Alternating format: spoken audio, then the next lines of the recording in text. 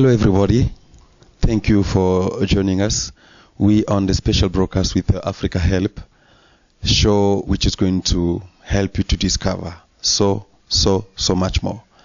We are facing in this planet a big problem which we're having over the years. We got a serious disease which people are dying over the years. People lost their beloved one because of that disease which you call HIV and AIDS. I'm sure you are aware about it. So today we are very humble and honored to receive one of the greatest, most doctor around the city here in South Africa, especially in Joburg, Dr. Vivi. I'd like to call her Vivi Msiza, which is going to introduce herself, and then we're going to carry on because she's one of the people who have discovered tablet medicine, not cure 100%, but at least prevent this virus called HIV, which you and me, we cannot ignore how it's terminating people's life. Doctor, welcome to the show, Africa Help. I'm sure Africa needs really help.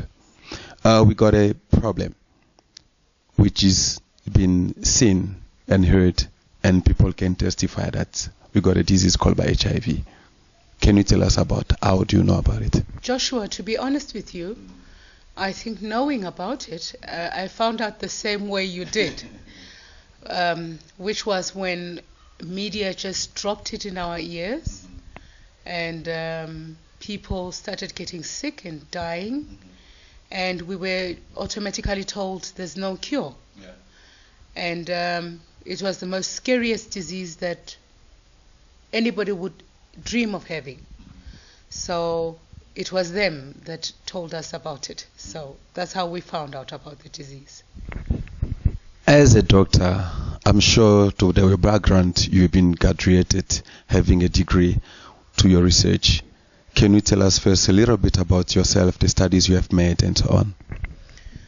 Well, as I've said in my previous interview of Africa Help, I'm a traditional healer with a background of many institutes that actually backed me up in my training, and to an extent that I was even honored with a professorship from the university, backed by the University of KwaZulu-Natal, under the tuition of the Good Shepherd Cultural Training College here in South Africa. And being a traditional healer, I was more exposed to patients that came to see us in terms of infertility issues, because that is our specialty, and only to find that half of them were also tested HIV positive. And when we started this research with my mother, it was back in the early 90s, and I recall her saying to me, we can cure people with infertility issues. What about this disease? If we can make a woman fall pregnant when she's barren, what would be stopping us from curing this immaculate disease? So that's where we actually started. To your case, as you started the research, how many cases have you encountered since your research?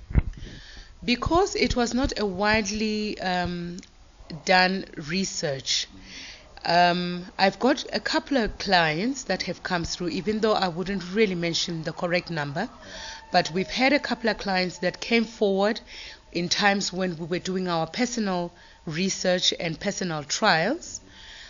Patients who came here with, CD4 counts of 4, CD4 counts of 5, CD4 counts of 20, really weak patients. In the medical term, they would be called full-blown AIDS cases.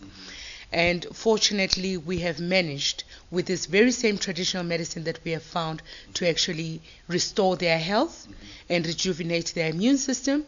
And as we speak, the people are healthy and strong, and they are back to their normal lives. Doctor, can we say HIV can be cured? Joshua, with the research and the trials that I've done and the studies that I've done, I'm not quite sure if we can really cure the virus, because understanding the virus itself, to my knowledge, I know that even if patients would die of opportunistic diseases, Once they die, and once they are dead and their blood is being drawn, we would find that the H.I.V virus still is active within their system.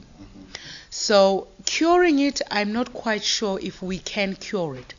But the way and the method that we have encountered as our clinic and as myself as a researcher was that we really do not think or feel that we should actually try anything to kill it, because this virus is extremely intelligent. Once it penetrates the body, that is why it wouldn't sit around carelessly anyway. It needs to protect itself within the cell, because we believe that this virus is very sensitive. We believe that this virus is fragile. So that is why it doesn't want to be exposed to the light. That is why it doesn't want to be in an area where the body's antigens will find it and destroy it. So it has to find a safe place to keep, like a cell. Because once it is in the cell, you cannot penetrate it. Because if you want to kill the virus, you must also kill the cell, which is the dilemma, unfortunately, our scientists have been finding themselves circulating around it. Now, in this clinic and in my research, I am saying I do not think we should actually kill the virus. Okay. I think we should make use of the virus. We should manipulate the virus because it is already within the cell. Now, anything we are going to try and do immediately, it will attack the cell dramatically and also allow the body not to restore itself automatically, because our human bodies are made in a way that only the genius God and Creator knows how they are created. I mean, even our scientists, it's still a challenge for them to actually discover a human body and a human structure. So the virus is already in the system. Why don't we convert the thinking of the virus? Why don't we utilize the virus to empower the immune system and create a new cell? Doctor, I just want to go back a little bit because I'm going to go forward. Some viewers, they know, they heard about it, but some of them, they don't know how that HIV or virus operates, how the person can be affected. If you can just go backward, explain how the virus affecting people, how they contaminated virus. Well, first of all, we all know now that this virus, you cannot get it through talking or sharing needles, or, well, sharing needles I don't advise, but totally in things like sharing utensils, you cannot get it. Sharing bathrooms, you cannot get it. But it is a virus that is transmitted through semen. It needs to be transmitted through either semen or blood. So it can be contracted sexually. It can also be contracted through blood transfusion or to a certain exposure of a wound that a person would have in contact with infected blood. It is also possible for mother-to-baby transmission. Now, we know at the moment, and we are clear that this virus can actually be transmitted with very serious features, like, as I said, semen or blood, through sex or other contamination such as blood transfusion or an open wound of somebody who's bleeding with the virus. Thanks a lot, Mami. Let's go now forward. Dr. Vivi Msinzwa, what do you discover to utilize so that at least African can notice that, okay, doctor discovered this and we can use this to contribute to fight against this virus? Well, we have made tremendous findings for the past 17 years now. Our findings are plain and simple, as I'm saying. It is a traditional natural medicine that is capable of rejuvenating the virus. The immune system, forgive me for that. It's rejuvenating the immune system, and it allows the cell to adapt easily with the virus. Let me put it in simple terms. We believe that this traditional medicine is capable of creating a friendship between the virus and the cell. And once that is being created, it allows the body to become more stronger, because now we are no longer living with a cell that is a cell on its own with other tissues, no, but it's a cell with a virus. So remember, when viruses and macrobiotics are natural stuffs, medicines that comes from the ground, the food that we eat. The combination, when it comes with a virus and, penetrating the cell, we believe that it does change the thinking and the ability of the virus itself, how it conducts itself within the cell.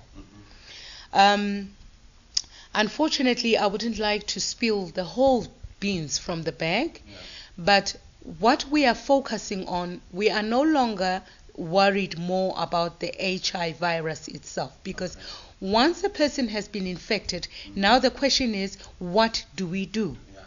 And now what we are saying is that there is an external window that can be opened for the cell to actually change and be able to adapt the virus and allow the body to function much better than people who are, I don't want to say this because it might sound terrible, but I'll be honest and blunt. I believe that this medication, once it's been consumed by patients, they would live a much healthier life than those who are not positive, because their bodies won't only be protected by the cell, it will also be protected by a virus. Doctor, but we scientists already discovered this kind of medicine, which is undermining or put that virus to be slow and giving other people's long life. We got people are living with HIV around the city. We are living together with them. Now doctor came with another story, another medicine telling us it's going to do the same job. What is the difference between what you have discovered and what the scientists already have on the table? I believe what the scientists have, although I will not speak on their behalf, I'll speak on the behalf of my medicine. I believe that the treatment that is on the market at the moment, which is ARVs, though I do not have much background about it, to be honest, I believe that their aim is to try and eradicate the virus, to eliminate it, and also assist the body to restore itself and, prolong itself. I'm not against that, totally. Get me clear. Which I believe that this medication that they have doesn't have the ability at the moment to penetrate the virus itself and give the results that they expect from it. But I will speak about the medicine that I have, because the medicine that I have, I know what it does and I know what the expectations are. The medicine that we have can actually easily penetrate the virus through the cell, because it's natural. It's easy for the cell to absorb it, and it's easy for the virus to actually come in contact with it, because once it's absorbed by the cell, then the medication easily can work and convert the thinking of the virus. And the most important thing why we were asking in Africa Help that people should come forward so that this medicine that we have found can actually be tested and trialed, because what we have discovered is that patients will come here with the weakest and the lowest CD4 count. And after the consuming of this medication, gradually the body recovers, and gradually the CD4 count increases, and gradually the viral load drops. But not only that, we tend to see the patient's speedy recovery within the body and regaining their health much faster than patients who are actually just on treatment, on Western treatment. So I'm not saying that the two can be brought together. No. Actually, I believe that once we have done our trials, one of the part of the trials that we'll be doing will be focusing on using the ARV and in the combination of this traditional medicine to discover what kind of results we might get. But I'm saying that this medicine on its own as well, it has proven to be wonderful, because since we've started using this medication, we didn't have these effective ARVs that are now being produced, which I still can say, I cannot speak for the ARVs much, no. because I don't know them. And I would rather focus on traditional medicines that I know they work and they produce less or none side effects. Now, this traditional medicine has, throughout the years that I've held on to it, shown that it really works, that it's really effective, and people can actually use it. And the nicest part, I think, that why we need to do these trials is to see what the DNA of the cell will be after this medicine has been consumed. And if this medicine, once a person has consumed it, can they reinfect other people from that? Because if it can contain and convert the virus thinking, then automatically it must be able to block any other infections from happening or spreading the infection to the next person. Hence, we need these trials to be done. We need these trials to be done on the medicine. We need the trials to be done with the patients who are already infected and affected, and see what the results will be. Because people, they do get better after using this medicine. Now, we need to understand how. Then I can be able to have the answers to all your questions. Wow, thank you so much, Ma'am. Dr. Vivi Msinza. You are watching us, Africa Help. You can still comment any question you have. Ma'am is very available to answer your questions and your whatever you need to know. Numbers on the screen. Mami, before we go forward and close our show, you say you're talking about trials. Have you already did it? Unfortunately, sir, not yet. These trials are going to require money. We need, for us to be able to do these trials, we need an amount of about approximately 12 million. And in this 12 million, we will looking at doing trials for 18 months and having at least more than 120 patients in our final trial schedule, though we haven't yet started anything because we are still seeking for funds and hoping that we could get private people and institutes that are willing to come forward to say, you know what, we want to give this a try. We want to see what is this medicine that you've got and how are people going to benefit from it. Because we truly believe that we have a medicine in our own backyard that can be used and cheaply accessible and that can produce the best results we as Africans require, because we have these medicines. These medicines have been given to us by Mother Nature, not because they are here to decorate. They are here to heal our people and restore our people's lives.